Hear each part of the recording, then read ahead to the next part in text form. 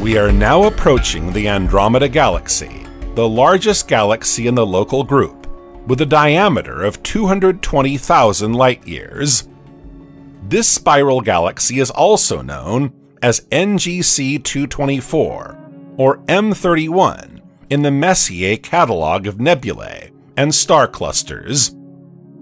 This catalog, drawn up in 1774 by French astronomer Charles Messier, was intended to help comet hunters avoid confusing comets with diffuse objects such as nebulae or star clusters. The Andromeda galaxy is located 2.55 million light-years from the Sun in the Andromeda constellation. Until the 1920s, it was thought to be a nebula rather than a galaxy. It is thought to contain around 1,000 billion stars,